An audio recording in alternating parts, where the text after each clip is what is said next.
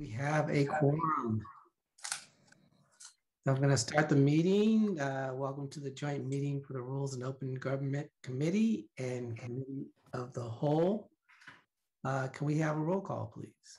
Arenas? Cohen? Here. Davis? Perales? Here. Jones? Present. Thank you. And Tony, can you let Sylvia in? She's Yes. Cindy. And it looks like Deb is also on. I'm here. Thank you, Chair. Thank you. All right, on to the first agenda, which is for Tuesday, October 26th. And we are going to start out on pages 4 and 5, 6 and 7,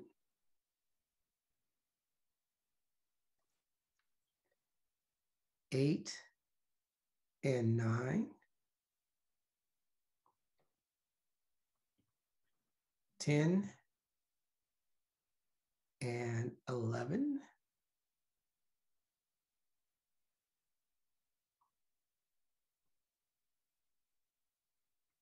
12 and 13,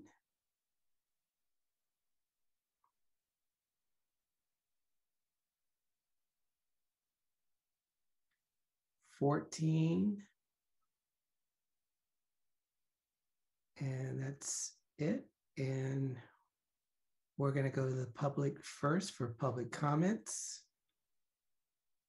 First public speaker is Tessa. Go ahead, Tessa. All right. Good afternoon, Vice Mayor and Council. Thank you for having this time for us to speak. And the item that I'm talking about is that whole issue with our the Columbus Park and our issues with homelessness and issues of that.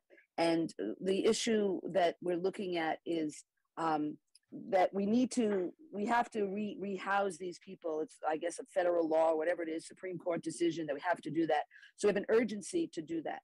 And on top of it, I'm very supportive of growing food in that area. And one of the issues that my husband mentioned is that we could have solar panels over the whole 40 acres, and the solar panels could allow light in so we can grow food. And so that actually would protect the birds most likely from getting into the food, and maybe they would stay away. So that's something to think about. And then in addition, the most other important thing, because we have to save the people as our highest priority, is that we have this land at 615 that actually a property owner is willing to sell. You know, and how many times do we have property owners willing to sell? And it's a third of an acre.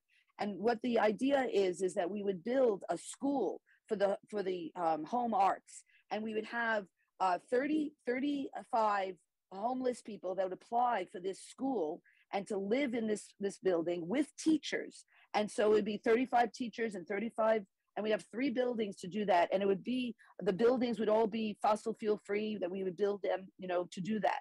And then on top of it, they would be learning to live fossil fuel free. And it would be providing a community garden there. And so it would be job training for them to grow food. And then they're learning to live without fossil fuels, without waste, which is processing our food. So we can our own foods, things like that. We learn to be vegan. We learn to no plastic. So we could take in a lot of monies from a lot of different institutions to support this type of development. So that's my suggestion. Thank you. Person with the number ending in 3157.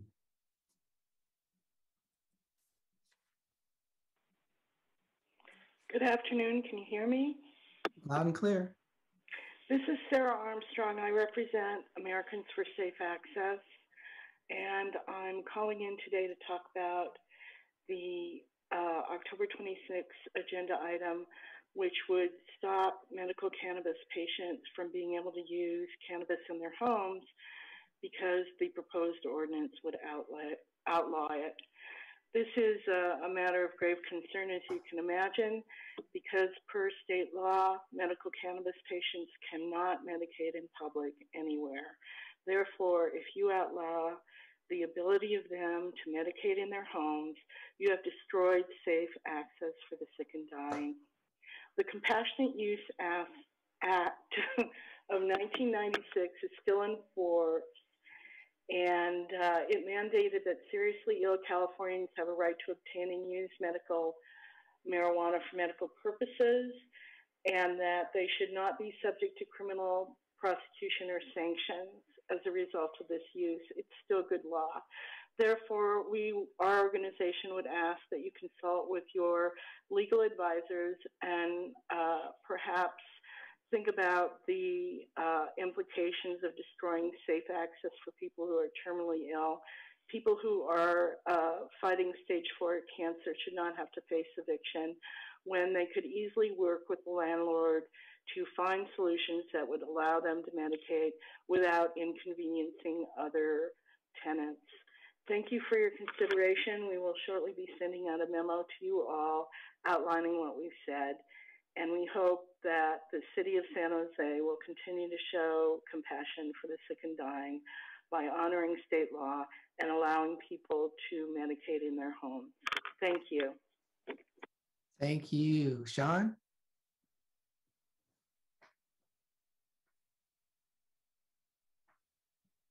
Go ahead, Sean.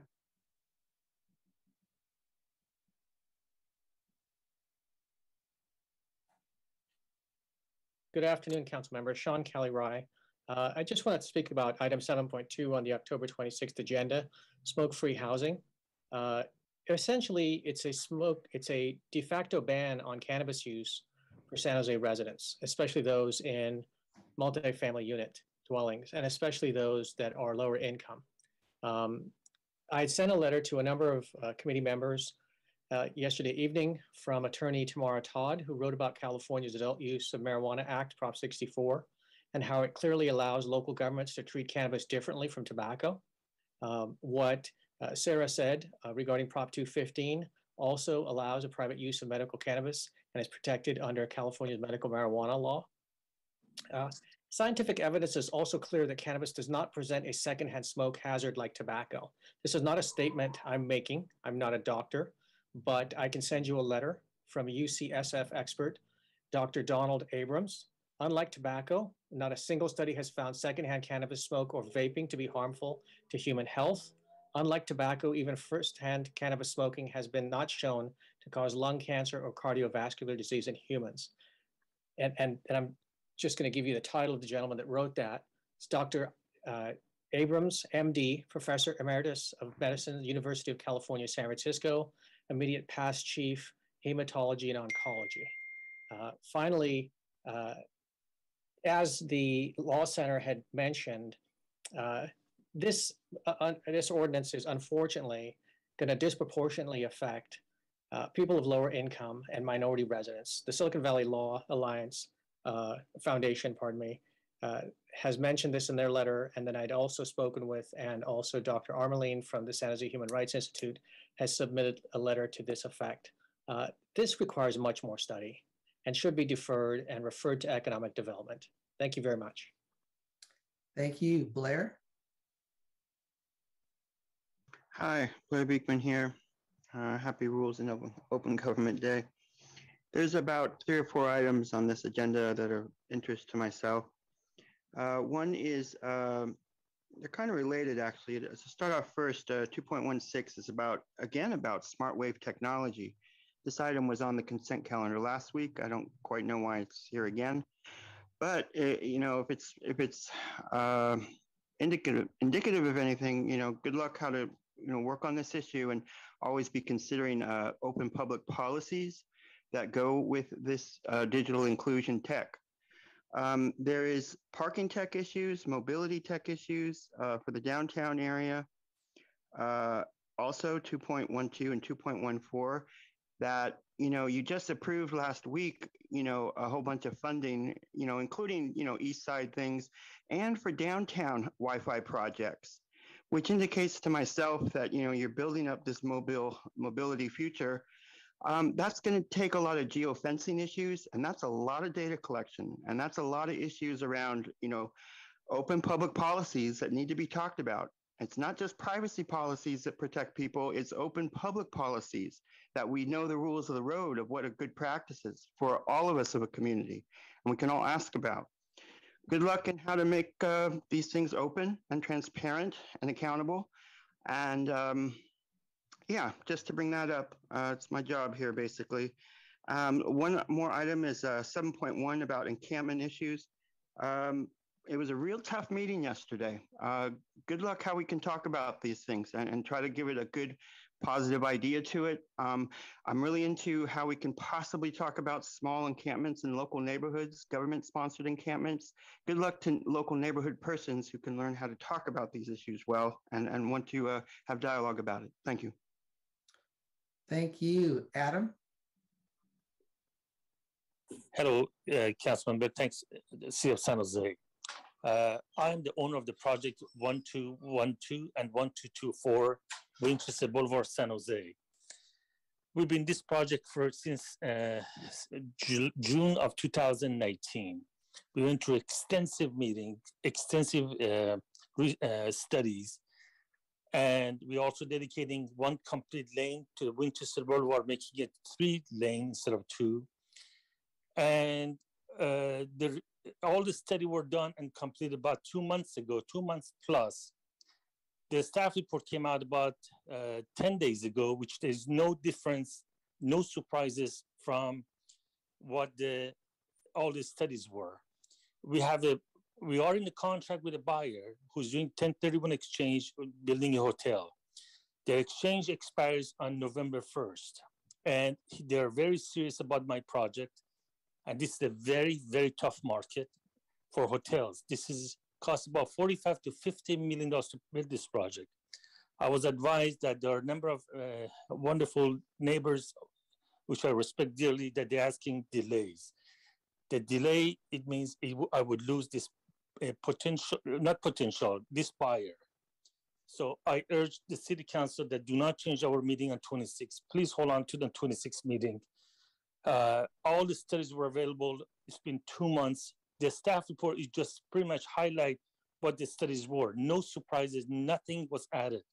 Again, we beg the city of San Jose, do not change the 26th because it would kill my contract with this developer. I appreciate your help on this. Thank you so much. Thank you. Sarah?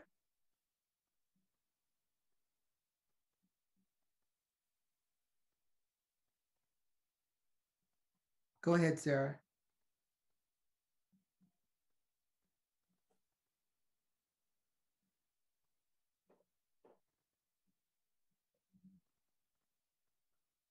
Take yourself off mute.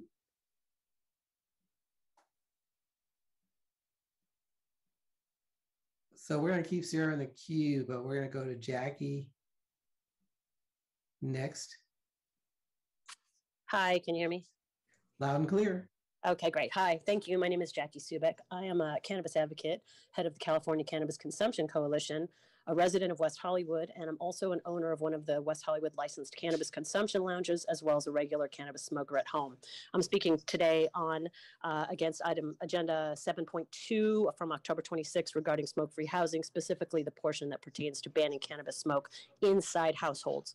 We went through this very same scenario in West Hollywood last year, and the ultimate result was that council voted to bifurcate cannabis from tobacco as it relates to smoking in the privacy of one's own home, and they removed it from the proposed ordinance.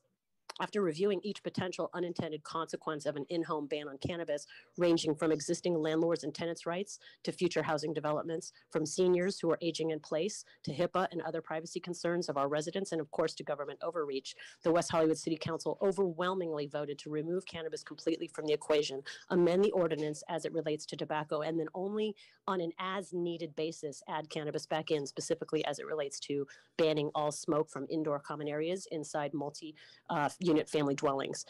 You've heard about our expert legal opinion from Tamar Todd, one of the co-authors of Prop 64, who clearly outlined the original intent of that law was to prohibit cannabis smoking in public, not in private. Everybody has read that. The council has all read that. I strongly encourage all the staff members to review her letter as well before making any formal decisions. This is definitely going to lead to another disparity and inequity for our minorities, people of color, low-income communities who do not own their own home. And we have to remember that over 57% of voters in San Jose voted yes on Prop 64 in favor of cannabis legalization. The easiest way, in my opinion, is to drop the cannabis piece from this agenda and take the time to come up with a better plan that addresses the real issue, which is tobacco. And I really encourage this committee to vote completely to remove cannabis from this agenda item. Thank you very much. Thank you. Sarah, let's give it another shot.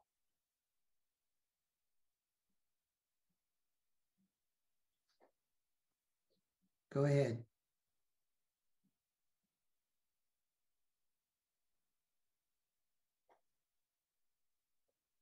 Sarah, this is not working. Sometimes I guess there's issues if you don't have the latest Zoom software. So see if you need a software update and then try again. We're going to go to Tom.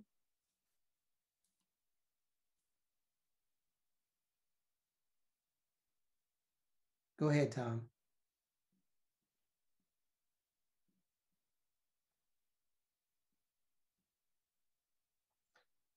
Oh, hi, this is Gail Mormon, and thank you for letting me speak, Vice Mayor Jones and committee.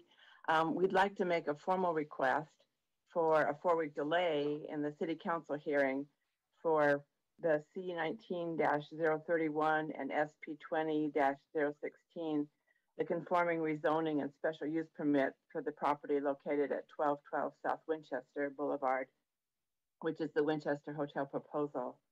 On May 26th, 1,109 pages of reports and documents were made public. 2 of those reports were completed in 2019 and 4 were completed in 2020. We requested the reports but told they were under review. The community was then given a 21-day deadline to June 15th to submit formal comments. It took until 4 months later, on October 15th, which was last week Friday, for the city responses to the public comments to be released, and then which is 11 days before the scheduled City Council hearing on October 26th. We are requesting the 4-week delay in light of the impact this project would have on our community. The reason for the request is the complexity and volume of the documents, now a total of 1,775 pages, that are needed to be understood and reviewed. We feel this is a prudent request so that both the community and the City Council have time to do their due diligence. We request this in light of the impact this project would have on our community, as well as on the Winchester Boulevard Urban Village. Thank you very much. Thank you. Eddie? Hi, council members. Eddie Franco, Legislative and Regulatory Affairs Manager with the California Cannabis Industry Association. I also call regarding item 7.1 around the smoke-free housing ordinance. I want to align my comments with Sarah, Sean, Jackie, and the others around this. And specifically ask that this item be delayed or deferred otherwise to a future committee, such as the Economic Development Committee or another for reconsideration. In short, there are specific considerations that need to be made as it relates to cannabis before making such a carte blanche de facto ban on smoking overall. There are equity issues, there are logistic issues, there are issues around scientific research as brought up previously. As such, we recommend that this item be reconsidered, and when reconsidered, cannabis be carved out or otherwise left out of such an ordinance. Thanks so much. Thank you. Person with a number ending in 3157.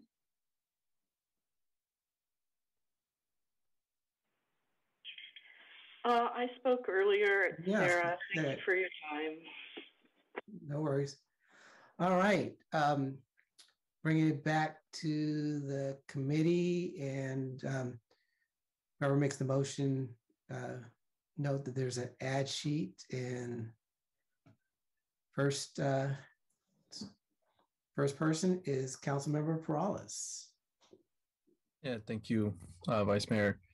So my concern actually is with item 7.2, and I know that we had gotten some strong lobbying at when this was coming to council, and that made us all pause, especially some of the advocacy coming from the Law Foundation and wanting to make sure that we didn't impose restrictions that actually made things worse on people, specifically those of lower income, lesser means, and one of the things that I think stood out to me as well was just the equity argument, which I would say we haven't gotten there yet. Where I know we're almost there on requiring a section in our memos to actually look at things like an equity impact, similar to how we do with climate smart at the end of our memos.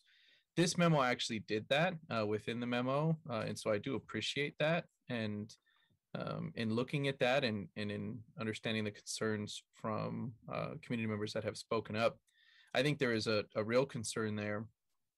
And specifically, I think when you're talking about cannabis users, and knowing that cannabis is not something right now that people can simply go outside and be able to utilize. They're expected to utilize that in the privacy of their own home.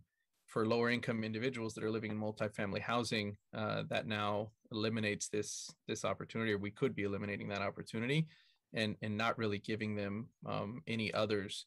So I do think there's real concern there. I would have wanted to see maybe some more analysis on that and why we're not recommending that cannabis be excluded. What I'm seeing here is that it talks about, it's talking about other cities that have recently adopted in Santa Clara County that sort of just did an all-inclusive, but I don't really see any other justification as to why. And I know there were a couple cities that actually, as we heard today, like West Hollywood, that actually did exclude it. So there may be some argument one way or the other.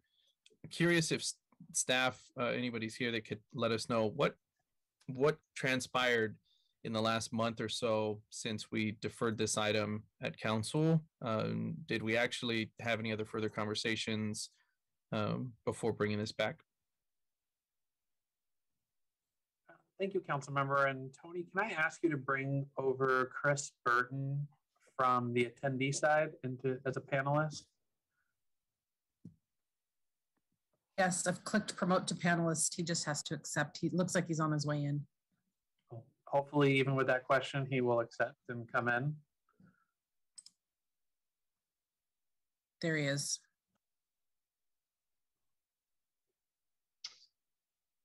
Thanks, council member. Yeah, obviously there's been a number of different conversations and we've been working closely with many of the advocacy groups around this issue. I think we've been looking at other cities and how they'd approach this work, and certainly San Francisco, and there've been some questions around how they'd thought about and presented their work related to the exclusion of cannabis from the ordinance. I think, we'd not been looking at West Hollywood as closely. And so San Francisco, in their approach, actually, they excluded cannabis through their first hearing of the ordinance, but then it got held up in process and they never actually moved forward with their approval. But West Hollywood did exclude it. And obviously there's been additional information that we've received around this issue that we're now ultimately just taking a look at to understand the implications of that. I think certainly our intent would be to bring forward a supplemental ahead of Tuesday's discussion if it occurs there with additional information on that. Otherwise, we can report back as committee or council sees fit. Okay, and so what has transpired since the last council meeting when we deferred this? I think I don't remember exactly the direction, but I think we wanted to be able to allow time for further discussion on it because of these concerns. So what has happened in that time? Yeah, so there's been additional outreach with both the advocacy groups and with property owners around this, and certainly getting additional technical information from the consultant with the county who's been supporting us on this work to do some of that analysis. I think the sort of more recent addition to that is the information regarding West Hollywood, which we weren't we weren't aware of until sort of last couple of days, really. Okay. All right. I think, especially it sounds like you are thinking of a supplemental memo, which we don't have right now. So in essence, I'm looking at kind of what I looked at before previously, right? I'm not necessarily getting any new info, and I'm concerned with that. And I would prefer that we actually see something like that supplemental first before we agendize it for the council discussion. I was considering, is this significant enough of a conversation that it should go back to the committee first? I don't know if that's the case. I know that some of our advocates are wanting that to be the case. I think this is a pretty significant, section of it that I'm concerned with.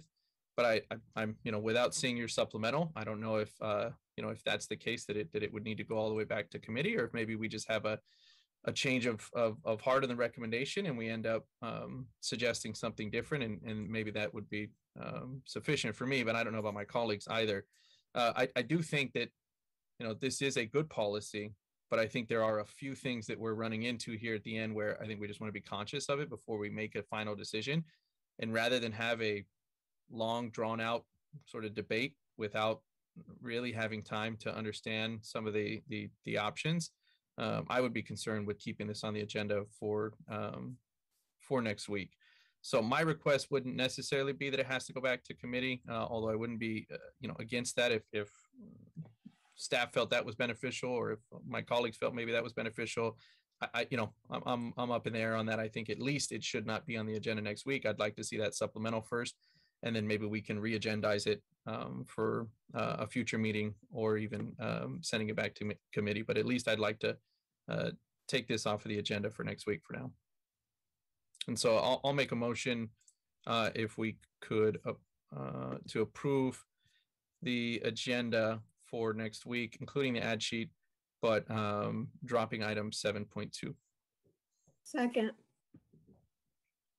All right. Moved and seconded. Are you done, council member? Yes. Councilmember Cohen. Yes, thank you. And I can't figure out why my camera's not working, but I'll only be here on audio. So just some little background also for Councilmember Paulus. I mean, it was my request to defer the item originally, because our office felt that we needed to do more research, since we were trying to put together a memo on some things here, and there was a lot of issues beyond the cannabis issue that we wanted to have addressed. Our office has spent a lot of time doing a lot of that research and feels better that we understand some of those things, and we're ready to write a memo on that this week.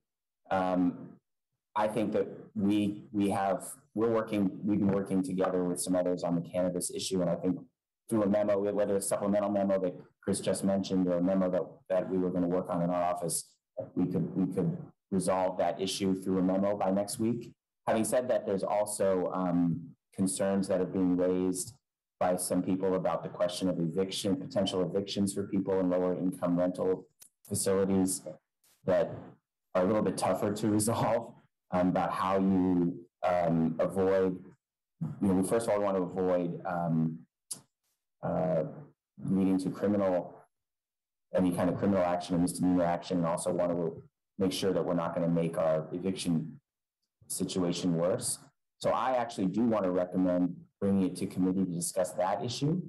I'm not sure we need to bring it back for the cannabis issue to ESD, but that NSE might benefit from having a conversation about how we resolve some of the other questions before it comes back to council. So I would just ask that we amend your motion to refer, maybe we can leave it open at this point, to the appropriate committees as needed, at least NSE, if not NSE and the other, and the ESD. So those are my, I'd like to just ask for that friendly amendment to your motion.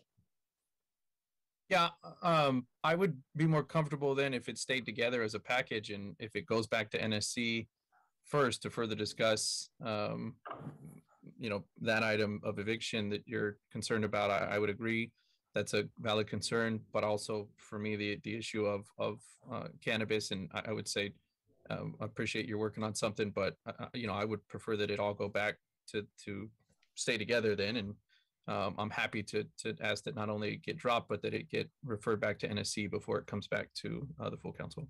Okay, that's good. Thanks. It would just be NSC or NSC and CED. You know, I think the NSC part is important. I think we can start with NSC. I don't know if it needs to go to CED. Okay. All right. Are you done, council member? Yes. All right. I also want to make a friendly amendment to defer item 10.2, which is the Winchester Hotel, to the council meeting for November 16th. I've had numerous meetings with the residents there, and they're very engaged in the process. They spend a lot of time going through all the documentation, making comments, pouring through every, again, document and information that you can think of. And if they're coming to me and saying they need additional time to really do their due diligence, then I accept that as valid and a valid justification. The developer made statements that, you know, he has a deadline or a firm timeline in terms of getting something done, or his opportunities are going to go away. This is brand new information to me. We've made, you know, numerous attempts to have a clear line of communication with this individual, and we haven't had much success. So it's not surprising that I would get that information, you know, in this meeting, and he didn't inform us of that before. So I'm not going to validate his concerns, and I want to make a friendly amendment to defer this to the council meeting on November 16th. Second. Yeah, I'm fine with including that in the motion. I appreciate it. All right, we have a motion and a second. Tony? Arenas? Yes. Cohen? Aye. Davis? Yes. Perales? Yes. Jones? Aye. All right. On to the agenda for November 2nd. And we're going to start out on pages 4 and 5.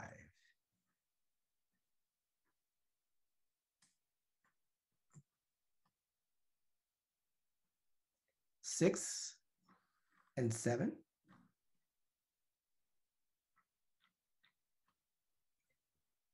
8 and 9.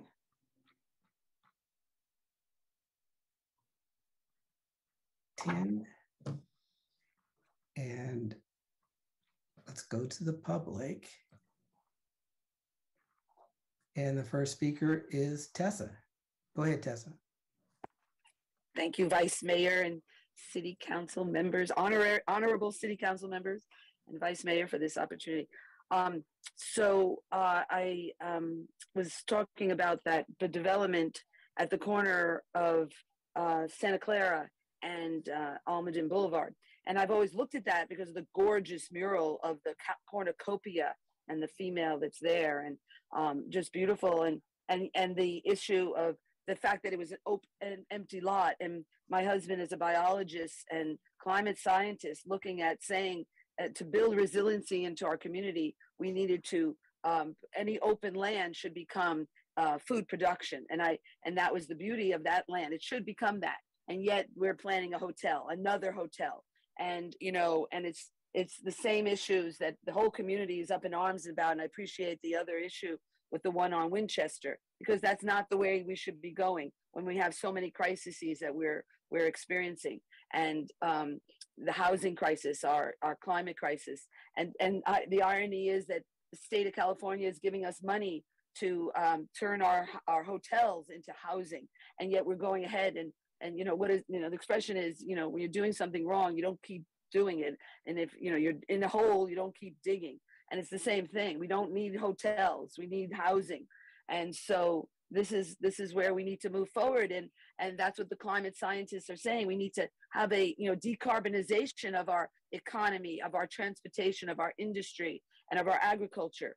And that's where we have to build. You know, we shouldn't be supporting hotels. We need to be staying home. We have the beautiful technology of the internet that we can connect, and we can keep, you know, our so-called economy going with our technology. We've proved it to ourselves, and yet we, you know, keep going into, you know, digging into deeper into the hole, which is our fossil fuel use, which has to stop. Thank you. Blair? Hi, thank you. Blair Beekman here.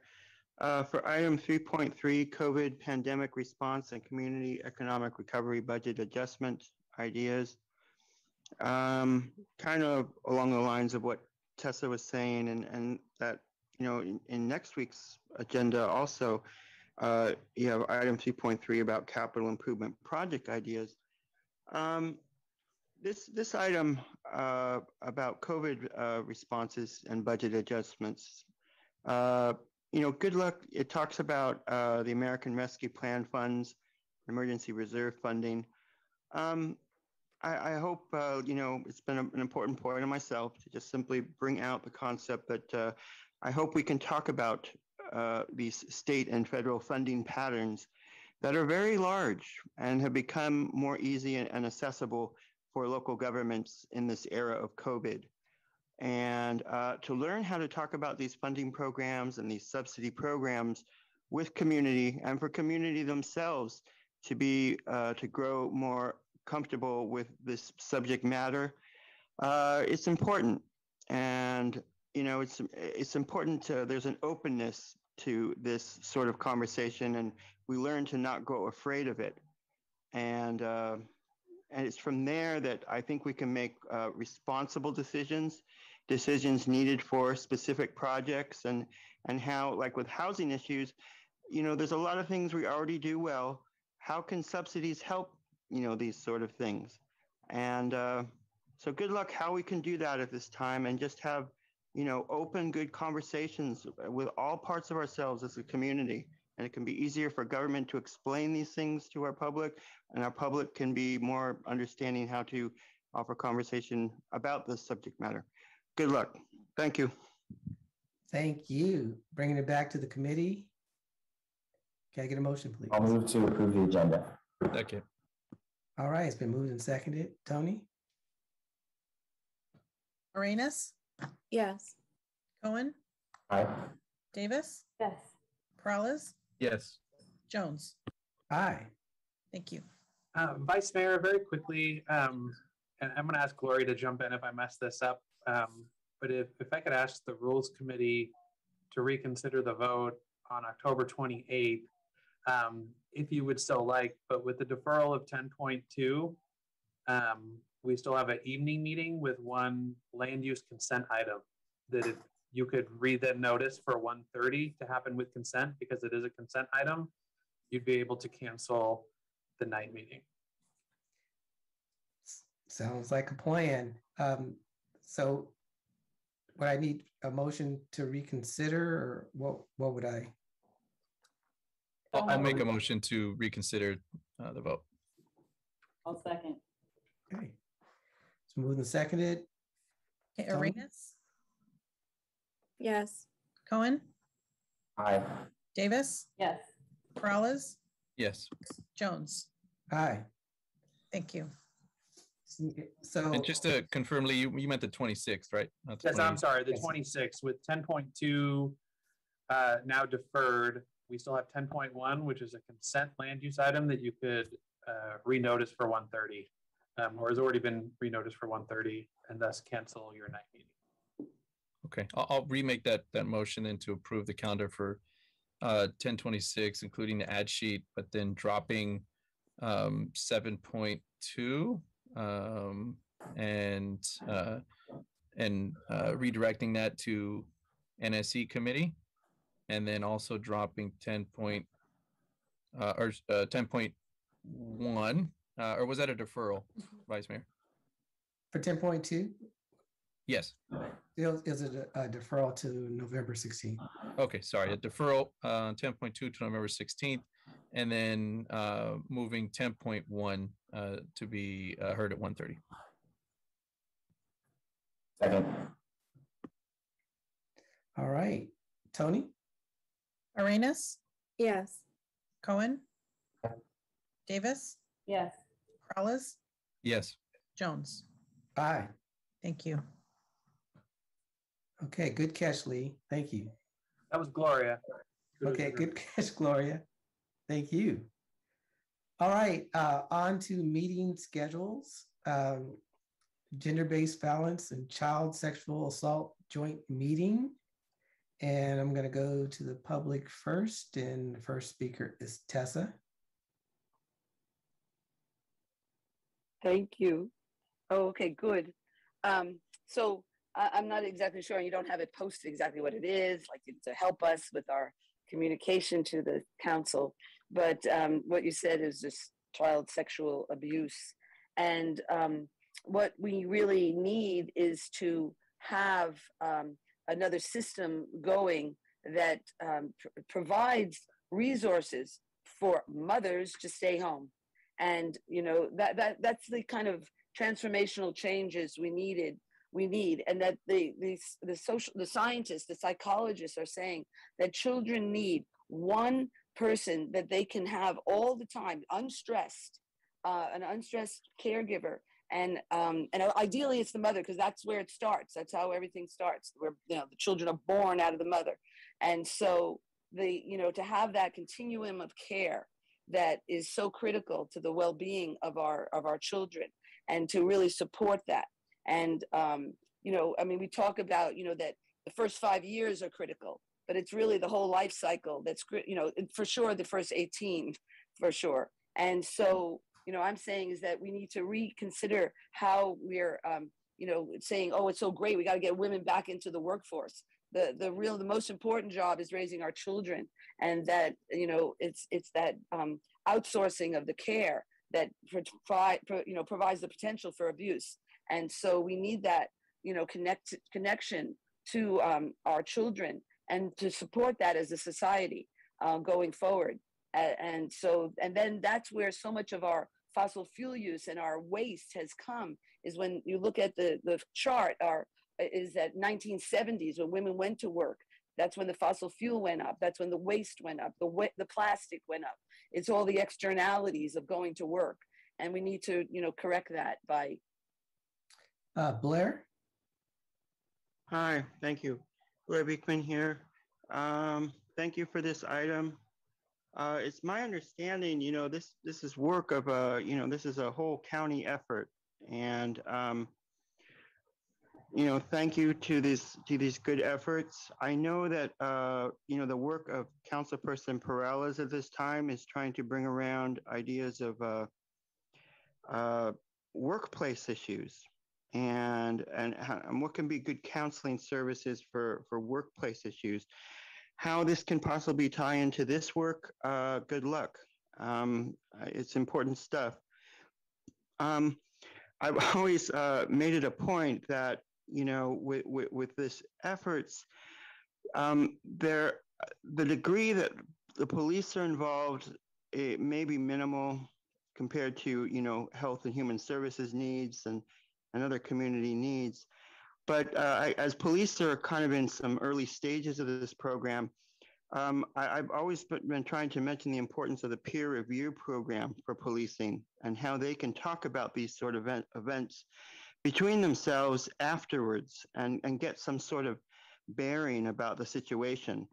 I'm understanding you may not quite have a good counseling vetting process in place for such a peer review program for police in this issue, but I think it can do amazing good things if you can, and we should be working on some things at this time, and especially at the county level, that for all the good counseling services and human needs services, working with hospitals and the like that this can offer, to develop a good peer review program should still be important to yourselves, and it's really important for our future community.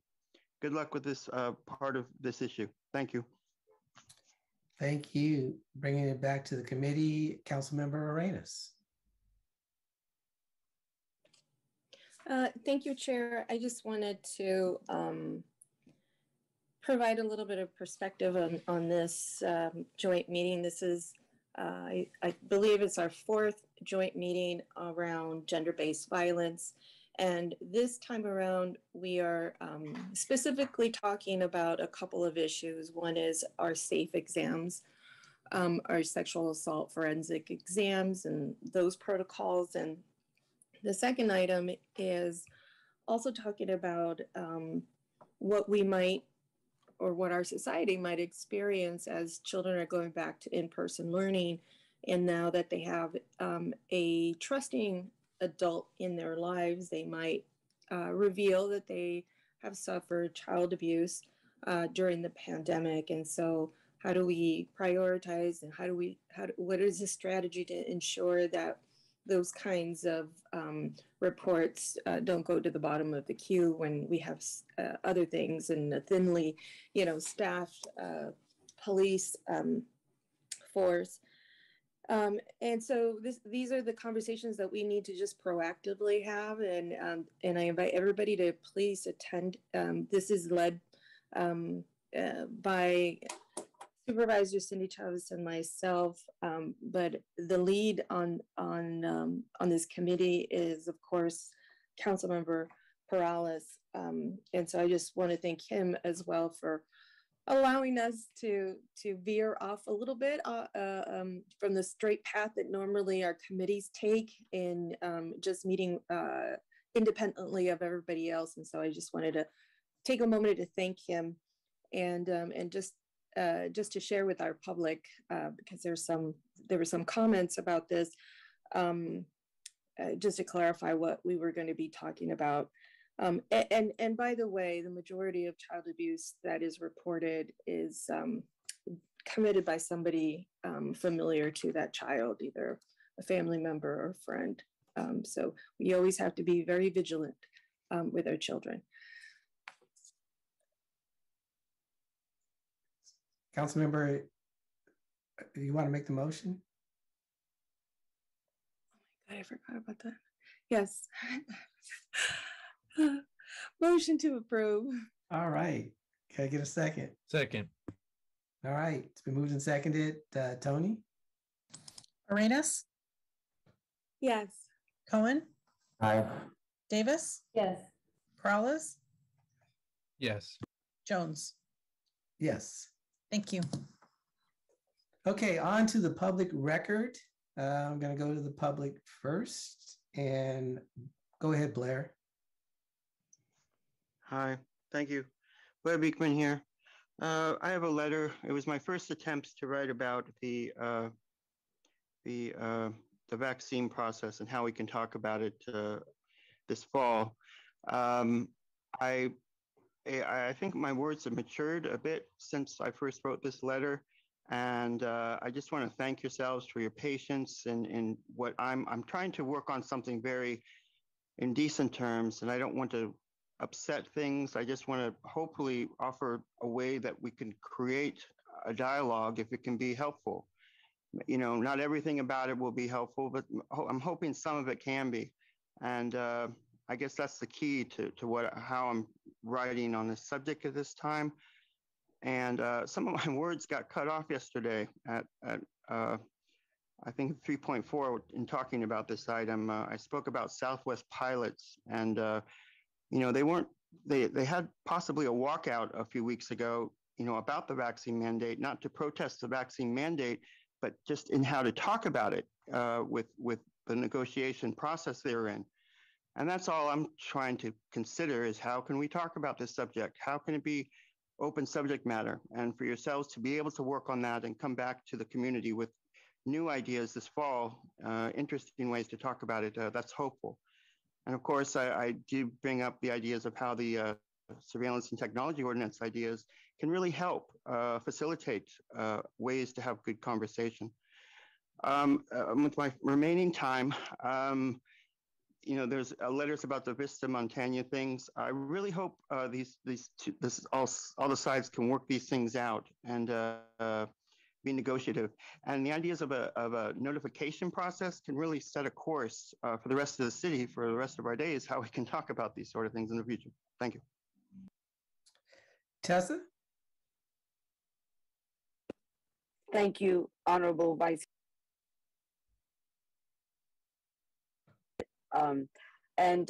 Just wanted to comment about the process for the public to understand that we do have a chance to communicate when we send letters.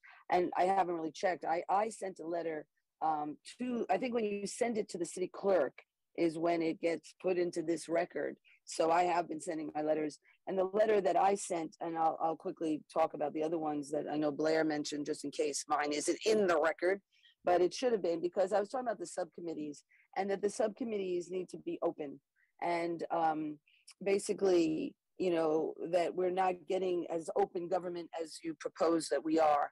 And the subcommittees are a critical part of our democratic process, and the public should be at least given the record of it, so we can view it on the YouTube or then even, visual, be participating in those meetings. But one or the other, that the site into those subcommittees is critical as we go forward, because we're addressing so many critical crisis issues. We need to know, just the public understand, who has been responsible for, when the scientists are saying we have 4 years to save humanity. We need to know who's involved with that.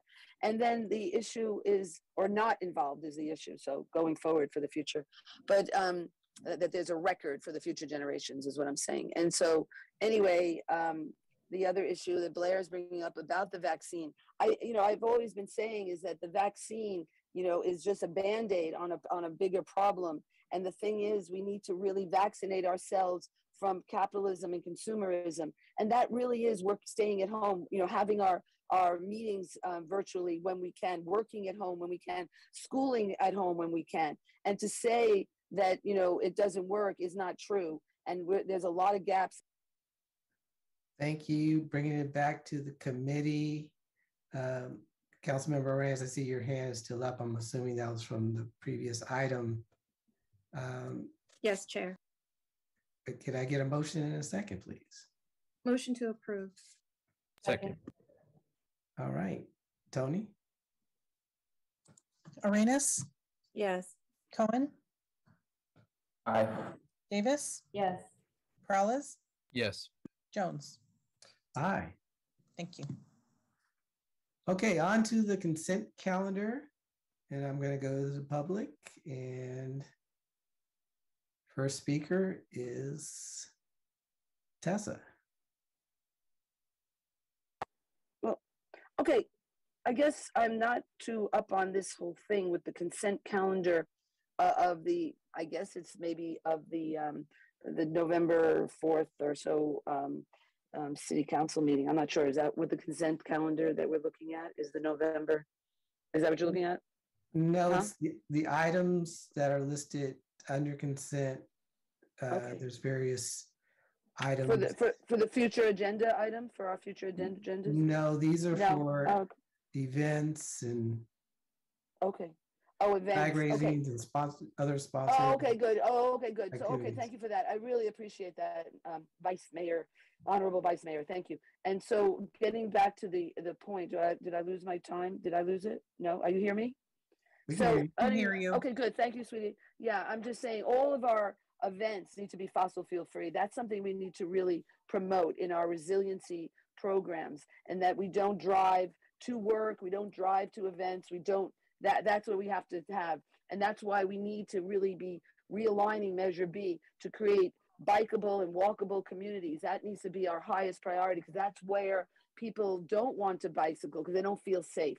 And we need to put all of our resources into that. And that's where I've been complaining about why I can't fix a bike lane that's very dangerous, that we don't have a bike lane. That's what I'm saying. We don't have it. And yet we're not putting our resources where our mouth is. We're not really doing Vision Zero. And the way we get Vision Zero is more of us are off the road. All of us are off the road. Actually, the way we get Vision Zero is to become a car-free city. We really need to become a car-free downtown at least, and Google Village needs to be car-free. That's how the urban, that's why Santana Row is doing so well. That's why our European nations are doing better, because they have created in the urban core a car-free zones. And definitely when they're looking at, why San Jose downtown isn't doing as well as Santana Row, it's because they have created that European village with car-free. I don't even know, I haven't been up there. Tessa? But yes, Tessa? sweetie, am I done? Well, you've strayed away from. Oh, okay. I love you. I know you're so good, and thank you for helping me stay on task for the flag raising and this whatever we're doing. And and we have so many events that we are encouraging people to come downtown, but it needs to be car free. Thank you. Bringing it back to the committee. Can I get a motion, please? Move approval. Second. And I'm sorry, I missed Blair. So before we vote, go ahead, Blair. Ooh, thank you. Thank you that you saw me. Thank you very much. No worries. Yeah, I wanted to quickly comment on the Filipino flag raising or Filipino History Month and flag raising ceremony. A quick few thoughts from Tessa's words. Thank you, and that we do need to be really considering the subcommittee process, because there's going to be 3 important San Jose commissions coming up in the next 6 months. A good subcommittee process that's open to the public is helpful. Sorry, thank you. To speak to the Filipino American History Month flag raising ceremony, I just wanted to, I know this is a memo from Councilperson Carrasco, actually. I know that Councilperson Arenas used to work on these issues more with the Filipino community, and just to thank you that, for their work and efforts, because we're really trying to address a real long time problem of the island of the Philippines in their issues of how they go about their legal matters with criminality issues, and how they define what is criminality, and their, I don't know, justice that they impose. It's really strong, and it doesn't use the court system very well sometimes. And we're trying to note this in this country and really help out to bring them around to a more justice-oriented way in deciding their issues. So to have this awareness and things this month, good luck how we can work on these issues. Thank you. Thank you. We already have a motion in a second. So Tony? Arenas? Yes. Cohen? Aye. Davis? Yes. Perales? Yes. Jones? Aye. Thank you. Okay, next item is the retroactive purchase of raffle prizes. And so we'll go to the public first, and I don't see any hands raised on that item. Oh, spoke too soon. Go ahead, Tessa. And this is Good. related to the retroactive purchase of raffle prizes. So if you can. Okay, if I can connect to that. And I Yes. did want to say that I truly appreciate you as an honorable vice mayor, because you're so good at handling these meetings and the public. So thank you for that. You truly are honorable. Okay, sweetie, let's see. So yeah, the retroactive raffle tickets. Okay, yes. Well, I'm sure it's very consumption oriented, and all the plastic and junk and raffle items and consumer goods, and that we pay for as our taxpayers. We need to stop consuming, stop buying, and stop that really needs to be our education as we go forward. And so having raffle items of what are those raffle items, and what is the supply chain, and where did they come from, and everything to look at. What are we giving people? What do people need really as their raffle items? And what is it that we need? We need our basic needs met, and we're not addressing that. We're not looking at how to save the people, and what is it that's going to help us to go forward as a species. And it's not some little trinket of something that you might be giving as a raffle. So, you know, what is it that we really need? We need to most probably be giving food. You know, we should be, that's how it should be. It should be vegetables and fruits and those type of things that, you know, we give as we support. And how, you know, we, or you know, what I think would be great is seeds, you know, to give somebody seeds so they can grow food. That would be the kind of gifts we should give them. Or, you know, maybe a class for them to learn how to grow food, you know. And so these are the kind of raffles we should be orienting ourselves in towards our survival versus our decline as we go forward. As the science is saying, if we don't have transformational change, we will be going extinct. Thank you. That's the end of the public comments. So bringing it back to the committee. Move approval. Right. Second. All right. Tony? Arenas, Yes. Cohen, Aye. Davis, Yes. Corrales, Yes. Jones. Yes. Thank you. Okay, next item is federal immigration reform. And we also have an early consideration response form. But we're going to go to the public first, and then I'm going to go to Lee and then the committee. So the first public speaker is Jose. Go ahead, Jose. Good afternoon, Honorable San Jose Council members and the Vice Mayor. My name is Jose Luis Pavon. I am a political organizer with SEIU USWW. We want to thank you and thank Council Member Maya Esparza especially for putting forward this resolution.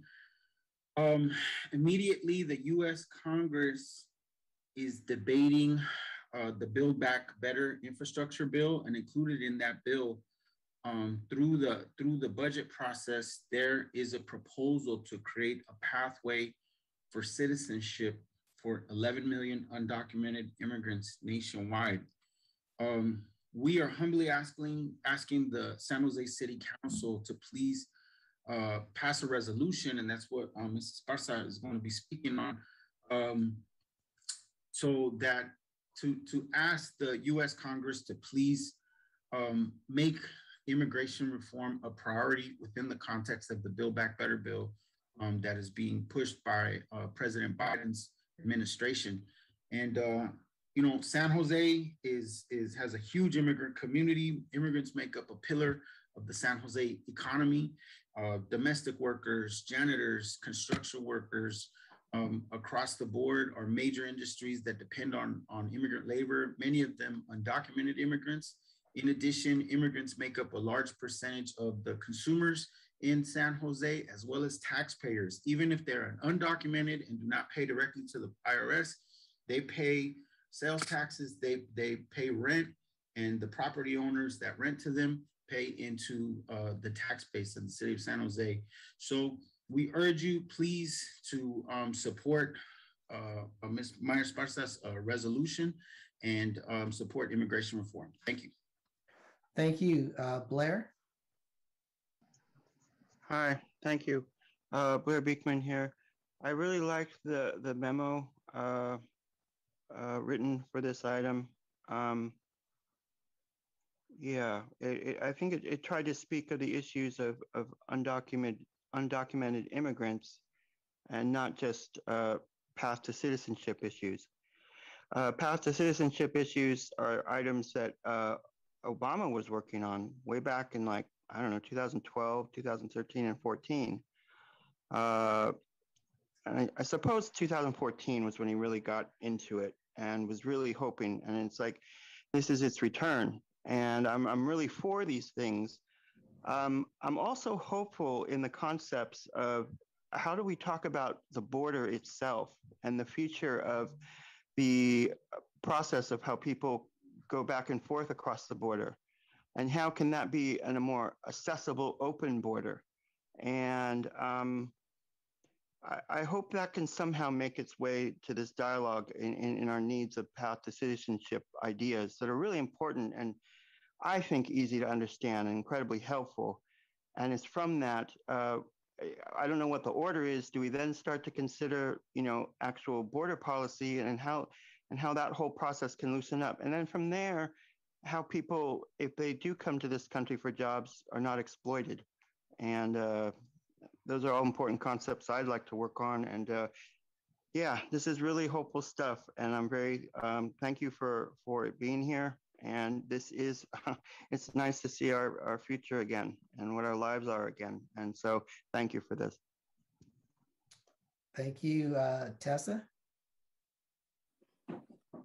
Yes, thank you for this item. Yes, it's a very big concern as we were looking in our southern border and we had issues of people coming from Honduras and Guatemala, and that they had been so impacted from the hurricanes that came. There were two of them that came and hit, I think in 2020, just last year.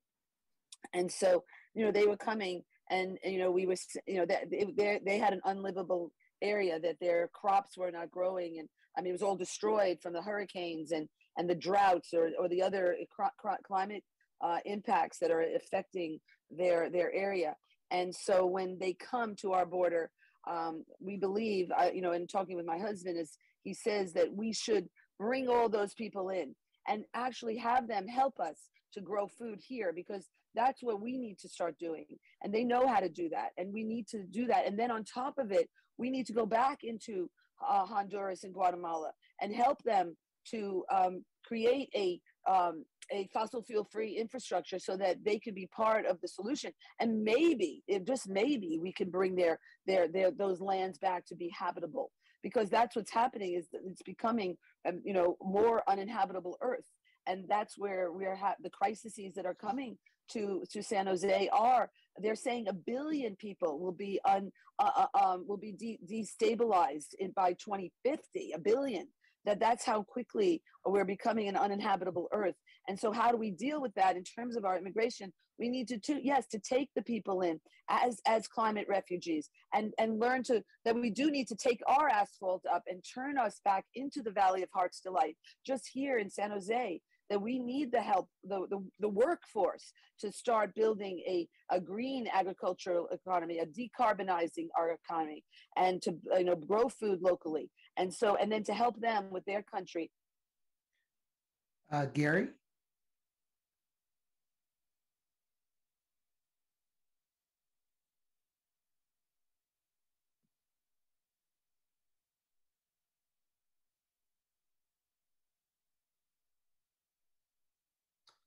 Go ahead, Gary.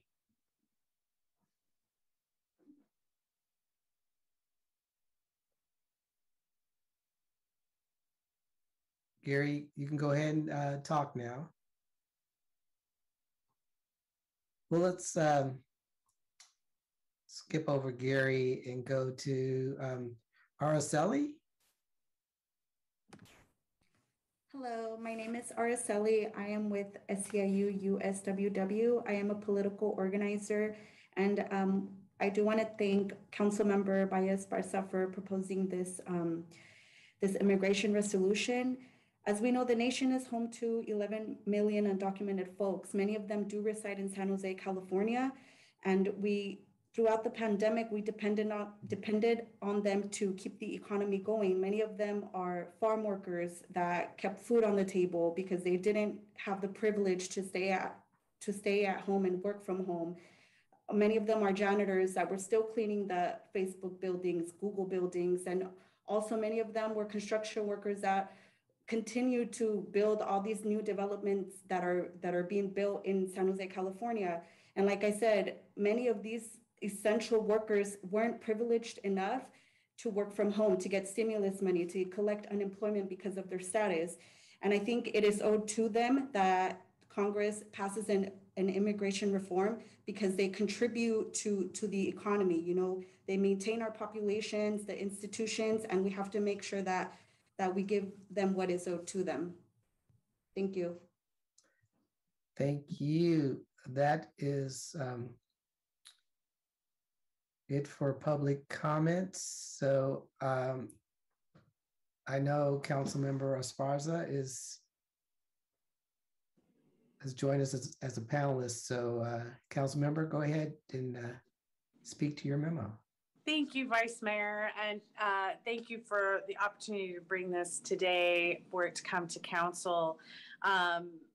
We mentioned in the memo that what we're doing as a country is we have a once in a generation opportunity to act, to create a pathway to citizenship for 11 million undocumented immigrants in our country, including the 25,000 here in San Jose. Here's another statistic. 1 in 6 of California's children have at least one undocumented parent. So we need a pathway to citizenship for folks who are our neighbors, our coworkers, our friends. And as was mentioned in the comments, during COVID, we know so many of them put themselves and their families in harm's way so that they could provide for their families and for all of us during this pandemic. So many of them have worked tirelessly during the pandemic, but actually the entire time they're here, they keep our society going, and we owe them the opportunity to have a pathway to citizenship. While we're talking about COVID, I wanted to remind folks that when you look at that map that we've looked at to City Council so many times, you know, it's no coincidence that the essential workers, the high immigrant population that we have as a city, that the same 5 East Side zip codes have faced the worst of the public health crisis. 95122, 95116, 95127, 95121, and 95111 are also 5 of the largest zip codes. 5 of our zip codes with the largest immigrant communities. So right now, I know we're San Jose, but we're the 10th largest city in the country. This is our opportunity to speak up and speak out in support of our undocumented neighbors, to push Congress and the president to approve comprehensive immigration reform through this current federal budget process. So this comes at a time when a recent federal ruling in Texas on DACA has thrown the future of the program in doubt. And so we do need action now, and I believe it's consistent with our role as the 10th largest city in the country to speak up. That's it for me. Thank you, Councilmember. Lee, I know there's a early consideration response form that was submitted. There is, Vice Mayor, and that's green. This is consistent with past policies that the Mayor and Council have directed us and actions that the Office of Racial Equity and Intergovernmental Relations Program have taken over the last several years, and appreciate the memorandum from Councilmember Esparza. Great. I'll move to, sorry, I'll let the others comment. I was just going to make a motion to approve, but I see other hands up. I'll second. All right, it's been moved and seconded. Councilmember Arenas, go ahead. Thank you. I wanted to take the opportunity to thank Councilmember Esparza for bringing this into the forefront. There's a lot that we need to have a conversation as a country and as a city, especially on our path to recovery. And this is definitely not one of the top 3 issues that people bring up. They bring up economic recovery, even social emotional is on the table now. It's part of how we need to recover. But this immigration piece is key in showing future administrations how to fold in the folks who are making America run. And so I just wanted to say thank you. And I was also hoping to make that motion, but thank you, Councilmember Cohen. You got to it. So anyways, thank you, Councilmember Esparza. Thank you, Councilmember Perales.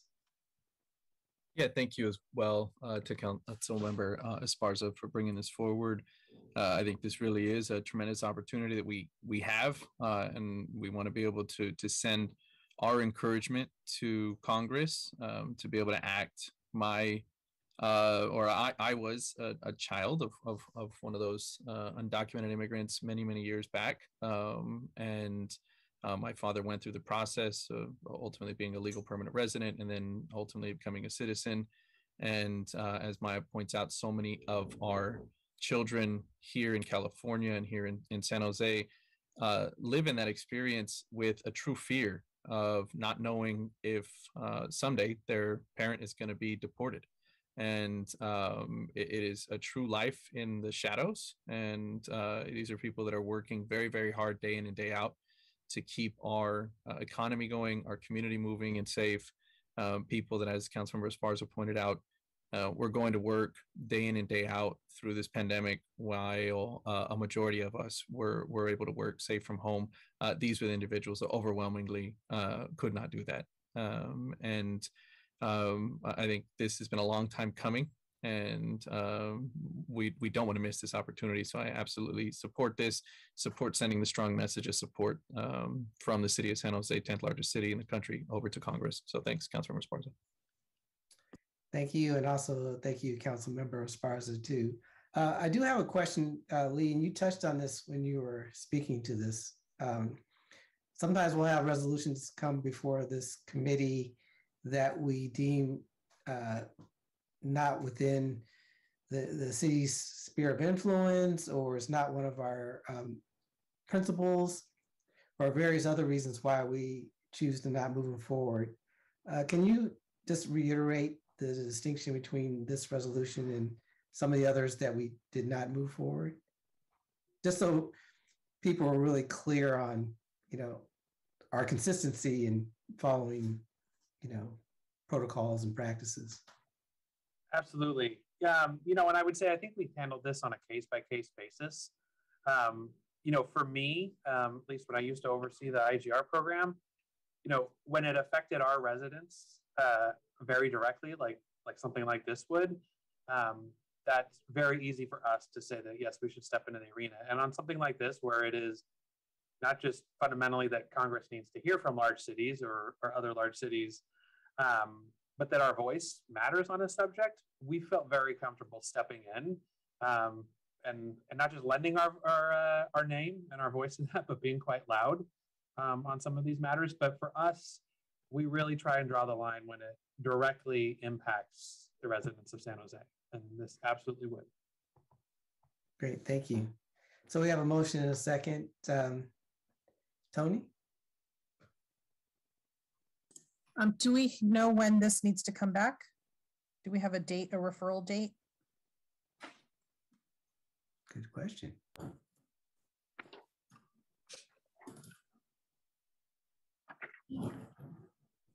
Or just, just usually we've got like some sort of referral date, so we know when to bring it back when we make the motion.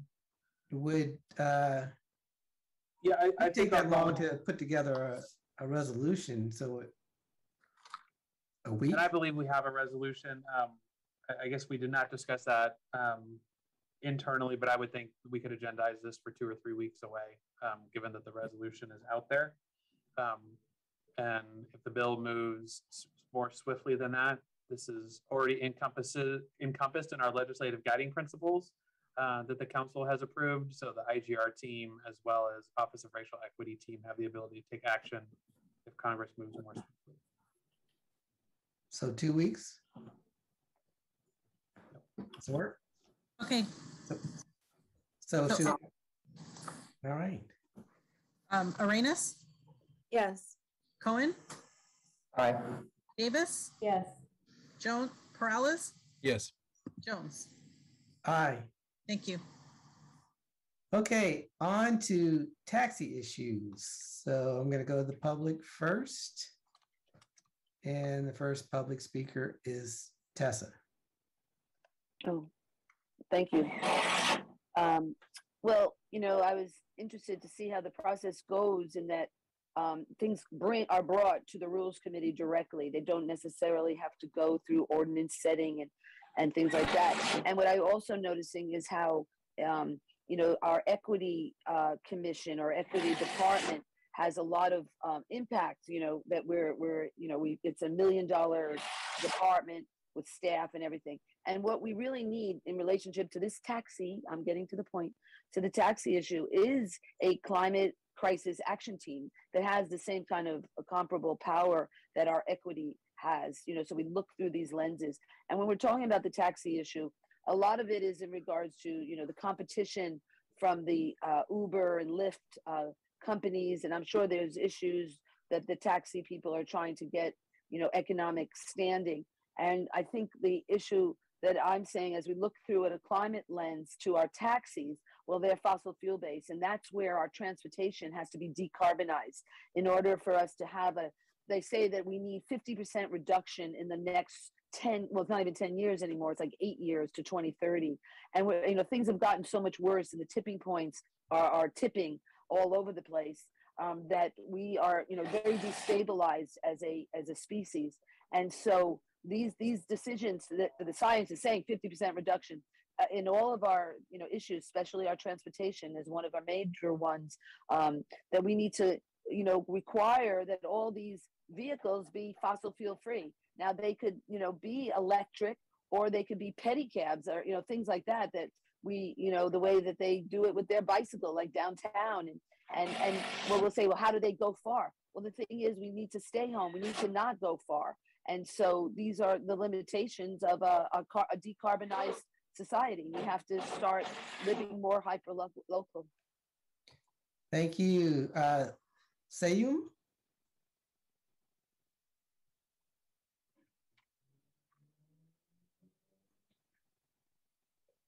Sayum? Can you hear me? Loud and clear. Okay. My name is Sayum. I'm from Green Cap. I would like to make a recommendation in supporting Mayor Lacardo's and Council Member Peralez's memo and recommendation. But I would like particularly want to ask Council Member Peralez on recommendation number 1. This is directed to the staff. Instead of just directed to the staff, if we have a joint committee of staff and industry members, we could have come up with a better result for the council to approve.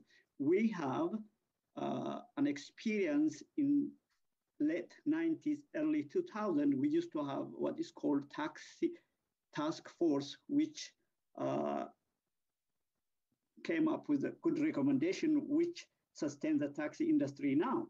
But with the competition from TNC, and on the top of that, with the COVID, the taxi industry is a miracle, especially Green Cab is still in business. So we need an overhaul of the taxi industry rules, which has been adopted in the 60s. It doesn't fit this time at all. So we need a big change. So I would like one of you to amend that there should be a joint committee of industry and the staff to come up with some recommendation. Thank you. Thank you. Person with the number ending 9327. Yeah, this is Shakur Bunika. You guys can hear me? Loud and clear. All right. Good afternoon, leaders of the city. My name is Shakur Bune. I'm representing the San Jose Taxi Drivers Association. I'm here to support the memo from the mayors and council member Raul Perias, which is the right thing to do to save the companies that the insurance right now they put on them. They cannot afford to pay double of that. It's almost 200%. So as a city charter, we the drivers believe if the companies are closed, they were before 18 companies. We just have only 3 companies left: Yellow Cab, Green Cab, and American Cab. So if we lose them, we don't have no affiliation to anybody. So the left, couple hundred drivers will lose their jobs too. What also I have to ask if Raul right now is there, maybe council member Raul, respectfully, if he can amend it for the drivers. We used to pay $168 fee for renewal of the permit of City of San Jose Police Department. 2 months ago, they put it the renewal 350, and people who coming back from COVID for the last 2 years were unemployed. They came back right now with association, and they telling us the city is the permit unit is asking them $700 to get back their permit. Somebody who was 18 months unemployed, and the permit he used to pay $168, all of a sudden came to $700. They are telling us we're not gonna come back to the taxi. We go TNC. They don't pay. Thank you, Larry.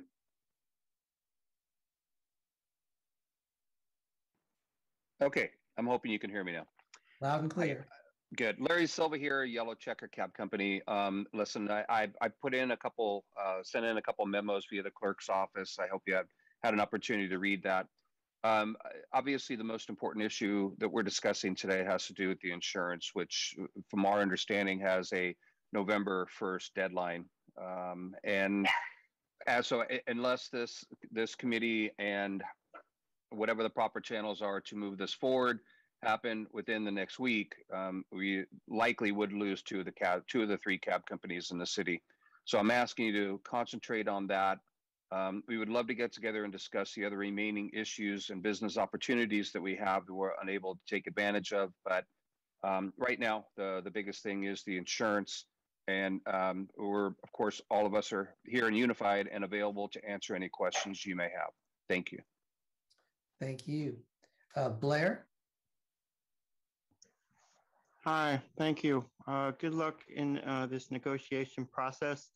I just wanted to, I guess, say hi to the taxi drivers working on this issue that I used to take taxis a lot 10, 15 years ago in San Jose. And I just wanted to say hi to the work that they do and good luck in the efforts on this issue. Thank you. Okay. Person with a number ending in 5140.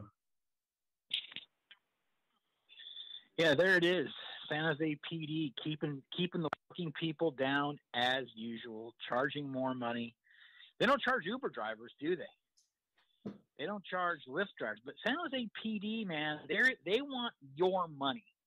Because I've never met an organization that goes after people's money more than San Jose PD. They want your tax dollars. They want to fine you.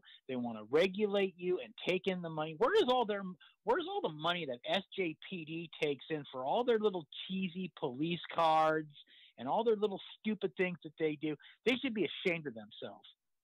They should be ashamed of themselves of how they take money from hardworking people when they make these big fat salaries that they get to have for the rest of their life, including lifetime health insurance for them and their partners. Isn't that nice that they get to have that for the rest of their lives? If you ask me, San Jose PD equals glorified welfare. That's what that department is all about. And I feel bad for these taxi cab drivers because Uber and Lyft completely killed their business. How do you guys get off taxing and regulating the hell out of them through SJPD, the worst police department in the entire world, what I call the pot department or the pot dealers, because they're making sure to shank that money off the drug deals. I mean, that's all they seem to be busting these days is guys with pot because, well, that's their competition. See, SJPD is like Uber, right? And the regular Joe the pot man, he's the regular taxi cab guy.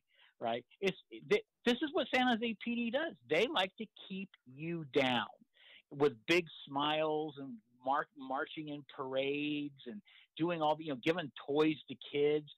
But look at what they really do. They're dirt bags. They should be ashamed of themselves of how they police this city. Thank you. Maria? Hi, yes. Can everyone, yeah, okay, everyone can hear me.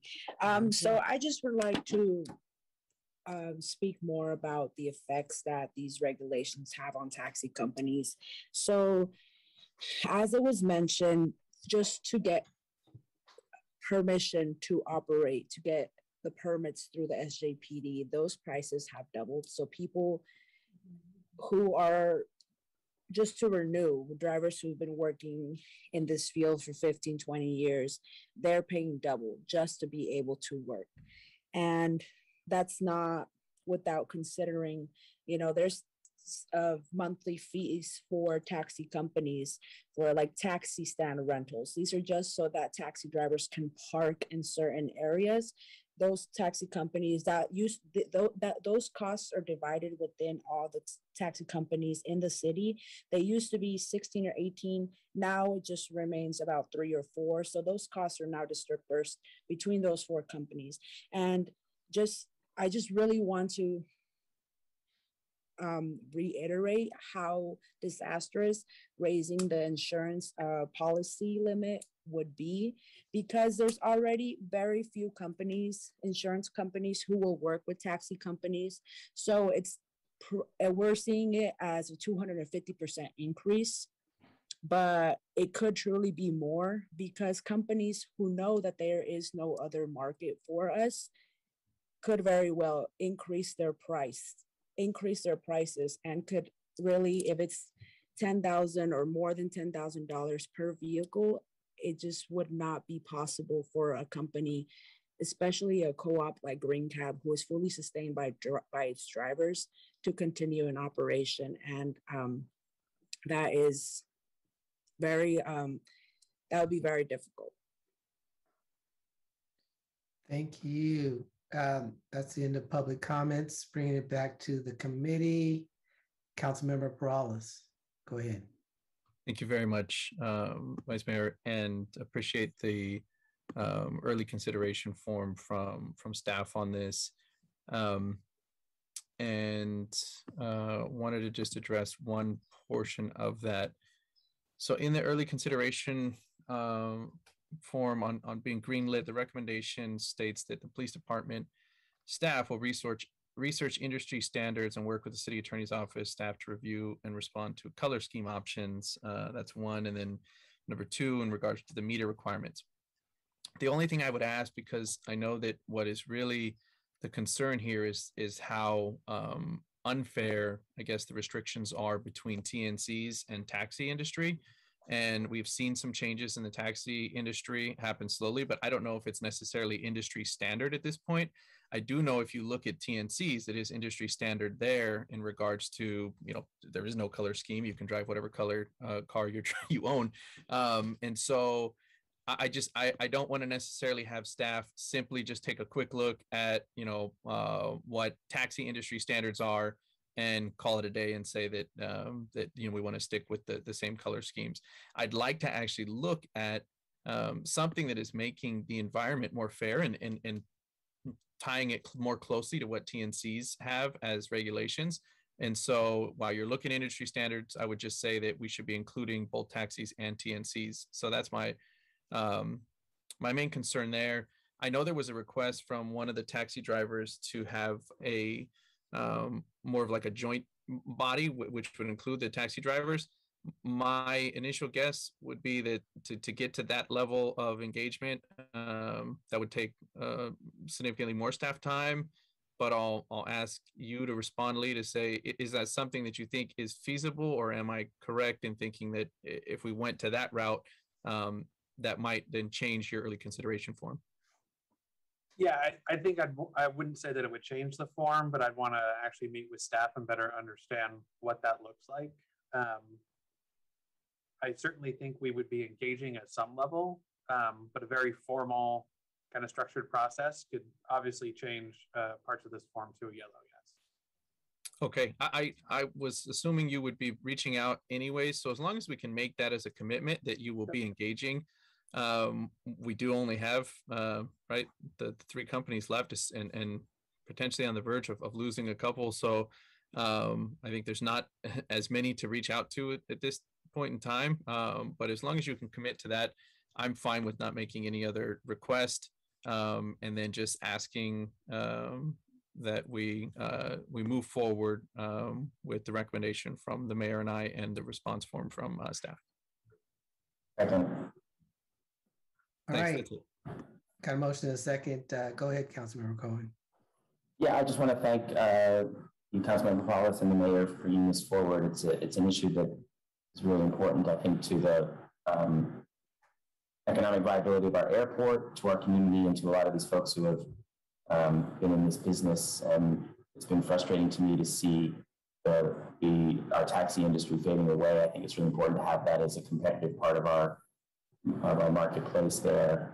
I try to use taxis as much as possible because they've been driven out of business by these new competitors, and we need to figure out how to make the playing field more level. So I just wanted to make that comment. Thank you for that, and I wholeheartedly support this effort. Thank you. I totally agree. The taxi industry has been at a competitive disadvantage, and we should do anything and everything possible to try to level the playing field and have them not only survive, but prosper. So I totally support that. All right, Tony? Arenas? Yes. Cohen? Davis? Yes. Perales? Yes. Jones? Yes. Thank you. All right, next is an update to the August 2021 to June 2022 Community and Economic Development Committee Work Plan. And I will go to the public first. And Tessa is going to speak to that work plan. So go ahead, Tessa. Okay, thank you. Thank you. Tessa Woodman C. Basically, the work plan, from what I looked at it a little bit, was saying that they were looking at the electric signage. That was one of the things that was in the work plan. And I guess it was also to do with the Transportation, the Environment Committee issues. And but basically in regards to that work plan, in regards to the signage, that needs to go away. I mean, we do need to really not have those as a distraction, as a promotion of consumerism, as a fossil fuel using signage. We don't need electric signs for that reason. Even though we say City of San Jose runs on pure clean energy, but it really doesn't. And there's no real access into how clean our energy is. And most of the energy, with our clean energy, so-called, is not clean. So so basically that's one issue with those billboards. And then the work plan for the transportation and the environment, needs in general to be much more dealing with our problems. That's what I've been really working at, is this deep hole that comes when there's a problem in our neighborhood that is a safety issue. And if we can't, how can we say that we're really about Vision Zero when we don't address the issues that are dangerous in our community and fix those? That needs to be put into that work plan, is that we need to have a bucket where a complaint comes in, and if there's an injury or a potential injury, it needs to be raised to urgent, and we need to fix those things. That needs to be the work plan, is that we need to make our streets safe for walking and bicycling. And when issues come up, they need to be fixed and not put. All right, the person with the number ending in 5140.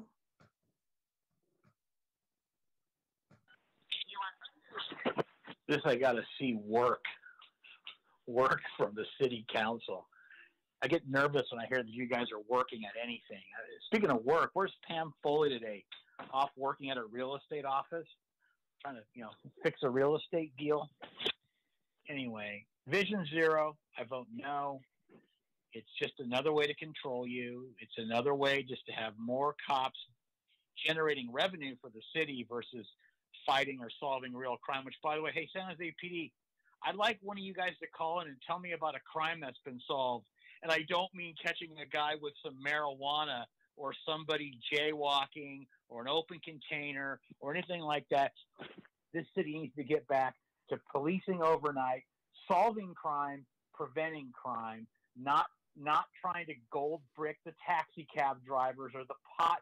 Excuse me. Sorry for interrupting, but the item is related to dropping the electronic billboards item from the work plan. Oh yeah, get rid of that too. more billboards to tell me what to do, like get vaccinated, or like Tessa says, oh, San Jose, we're the most environmental place on earth. I don't need you guys to broadcast that with electricity 24 hours a day. Who cares what you people have to tell us, right? Because we hear it enough through the news, and I listen to these meetings, and I can't imagine anything that you guys have to say is worth anything, especially on one of these electronic reader boards. That's an eyesore. That's a distraction, and we're so concerned about energy usage, and this whole world's for you guys is supposed to be on some kind of magical electric grid with renewable energy. That's all we need is an electronic sign. Please, no electronic signs. They're stupid. It's a waste of energy. And if we're going to be on an... All right. Bringing it back to the committee. Councilmember Prawls, I see your hands raised. Yeah, just a quick question. Based on the memo I'm seeing, the notice of intended award, that information is expected to come out November, meaning we will know, and then obviously the awardees will find that out as well. Do we have a estimated time in November, early, mid, late? Good afternoon, Council Member Perales and Rules Committee. Vlagis Lalich with the Office of Economic Development. I'm shooting to try to get that out probably by mid-November, before the holidays. Okay, that was it. Thank you. Okay. I'll make a motion to approve the change. Thanks. Thank you. All right, it's been moved and seconded. Tony? Arenas? Yes. Cohen?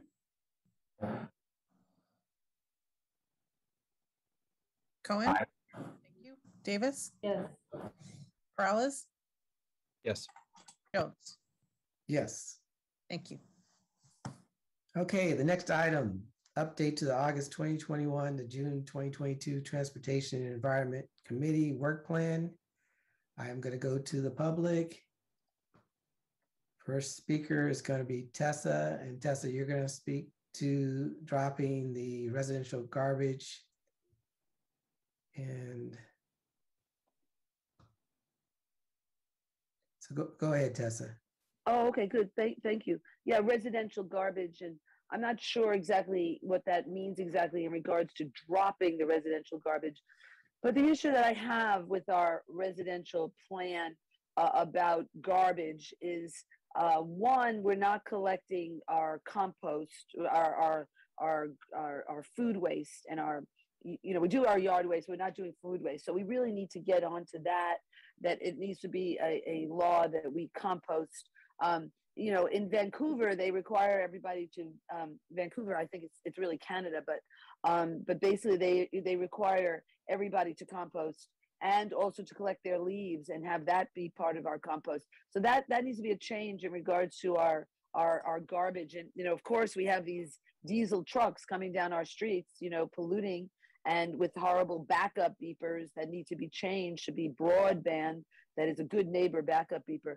But that, getting back to the garbage and issues, then we have this whole campaign of kick it to the curb. And, and basically that's how we think about our garbage, is kick it to the curb. Who knows where it really goes, and let's just kick it to the curb. And we need to do like Santa Clara does, and to do where we put our stuff out for reuse, and people could, rummage through it, and one person's garbage is another person's, valuable thing. And so we need to do that and have that go forward, and use the best practices of other cities and other communities to guide us as we go forward. And that would solve a lot of, even having the truck come to pick up our stuff. And so many valuable things have been thrown into the garbage. And so we need to at least have that program like Santa Clara to have people look through it and then do the pickup, and try to reduce our waste as much as possible to be zero waste, and have education on that. Thank you. Blair? Hi, Blair Beekman here. This item's, the memo seems to offer that staff requests to drop the report on residential garbage and recycling rates from the November 1st T&E committee to allow staff to gather more waste collection data and identify potential data irregularities due to the impact of COVID-19. So I guess for myself, they're going to do a garbage recycling rate report in May 2022 instead. So will this be the sort of item that new AI ideas will be needed to be considered about this fall that I've heard so much about and I've been trying to talk about? I'm not all that knowledgeable, but I try to bring out, you know, how these sort of practices can be talked about openly, and to be, I don't know, informational, and everyday community can learn how to ask questions about these sort of data collection and data irregularities due to the impact of COVID-19 within our garbage rates and our garbage collection issues. Where subsidies can be applicable, I hope, you know, it can be an open subject matter, and that, you know, there can be open conversation about such subjects and their rates. Overall, I guess that's about all I can offer at this time, and good luck to the ideas of openness. Thank you. All right. The person with the number ending in 5140. Yeah, it seems like garbage rates. You guys have them so hidden, you know, within the property taxes. Same with water. You know, you guys are too afraid to show the general public what it really costs. You don't want it to be known, so you bury it, right? And we recycle quite a bit in this valley. I mean, it's one of the number one places where people actually follow the rules in recycling, and we're doing it. And to the point that some of the recyclable material is, you know, goes down in value because there's such a volume of it. And people say that's bad. I say that's good, because at least it's going someplace versus landfill. You can't have trash or solid waste that pollutes your water table. And we could go on and on and on about, you know, we don't really realize how you manage trash. It's actually very hard to do. But when it comes to the cost and the regulation of everything, the city, you know, how much more do we have to recycle, and how much more are our garbage rates going to go up, and our water rates? So you guys just sit back and let it happen. You must be getting kickbacks for this. I'm not saying that you are, but it seems like it, based on the rates that we pay, some of the highest in the nation. Someone's getting paid somewhere, and it wouldn't surprise me what goes on under the table for you know, this type of stuff, water and garbage. Keep in mind, the mafia, still to this day, that's their main source of income in Europe or in Sicily and whatnot, is garbage and water. And there's a reason why they were involved in it in the United States. And now it's just been taken over by corporations and regulated poorly by city councils. It's pretty clear what's going on. We take a look at that building over there for the water. All right, that's the end of public comments. Bringing it back to the committee, Councilmember Perales. I apologize, that was from before. Oh, okay. Councilmember Davis. Thank you. I just wanted to respond to one of the public commenters. We don't need to compost our food because it actually gets recovered through our garbage. I'm just channeling Carrie Romanow now, because the chair of T&E for almost 2 years. I know that she would want me to say that. So we don't have to compost our food waste because it actually gets recovered through our regular garbage system. And then, of course, our recyclables are recovered through the recyclable bin. So with that, I will move the amendment to the work plan. Thank you. Second. Thank you. All right, it's been moved and seconded. Tony? Arenas? Arenas? Yes. Cohen? Aye. Davis? Yes. Morales? Yes. Jones? Aye. Thank you. Okay, on to open forum. First public speaker is Tessa. Okay.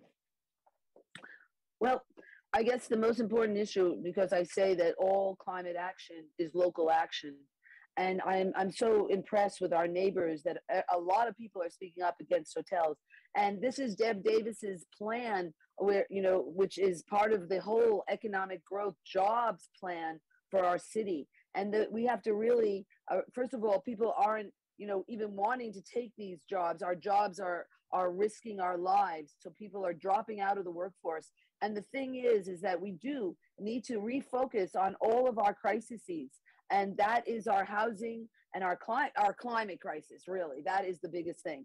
And so basically what I've been saying is that, you know, and you're hearing it over and over, that people are mad about not being addressed about what they want in their community.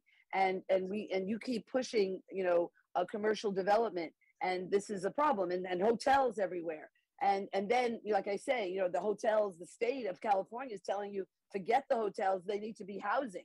And we need to listen to the state of California. They've been telling you this in general, that our housing needs to be by transit. And yet you put a hotel in my very walkable neighborhood, you know, that is a, you know, resilient neighborhood because so many of the resources are here. So bad planning on the part of our city. And so that property is available to be bought and developed to address our housing issue, which is a crisis right now with Columbus Park. And we need to move those people. And that's good. So we could buy that property, develop housing for the homeless, and have it a 24/7 living environment. That's how things change, with teachers to teach all the recipients to live fossil fuel free and waste free and plastic free. And to become vegans, we have to become vegans. So there's a lot for us to learn. So we can get money from a lot of reasons. Okay. Blair? Hi, Blair Beekman here. Thanks for the meeting today. A quick reminder, Tessa offered some nice words about, you know, the future of the subcommittee process. With the Reimagine Task Force,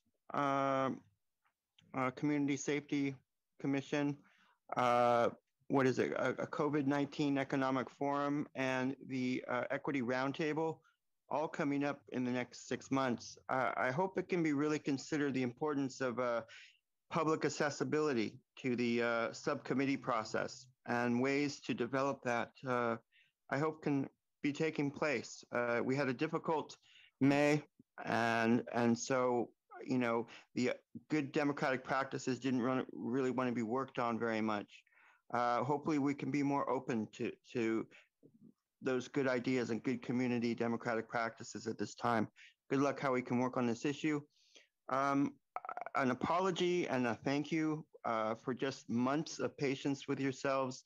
Also with the issues of how I talk about earthquake in possibly in the next few years and in the next decade.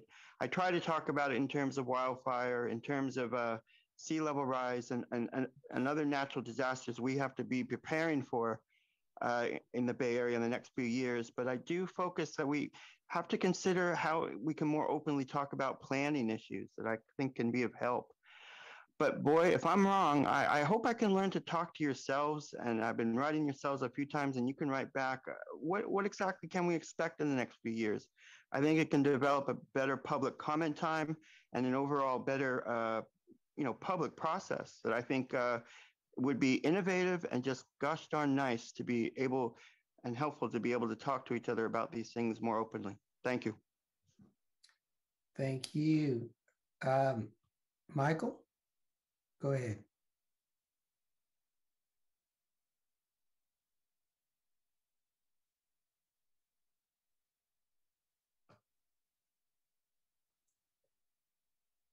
Go ahead, Michael.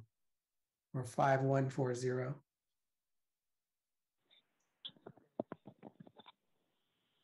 Thanks. Thanks for letting me speak. Tony cut me off a couple times yesterday. I think you guys did today too.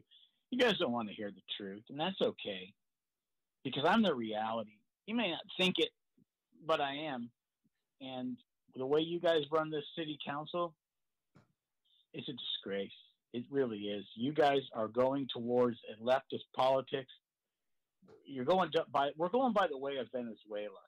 It's going to happen. We're going to run out of money because there's no way you're going to be able to generate these types of revenues and pay all your city workers, cops and firemen, everybody, all this money and give everything to everybody. It's not going to work. It's a bad ideas. They're bad ideas. You guys have bad ideas, bad planning, bad implementation, and all you want to do is fine and regulate and tell people what to do, thinking it's going to work. It's not. It's not going to work. You guys are failures, every single one of you. Even the people who I like, you guys are failures, and you know it. It's not. Your ideas are antiquated. They're antiquated, and what you're doing is destroying the fabric of this city and this country. The way you guys are following the party line out of DC, which is completely wrong. And it shows. It shows. Look at the potholes. Look at the burned out buildings. Look at how poorly this city's run. You're running this like a third world nation. A lot of people on top with money, nobody in between, and promising people in poverty everything. It's not going to work. And I don't know why you people can continue to make the same stupid mistakes day after day.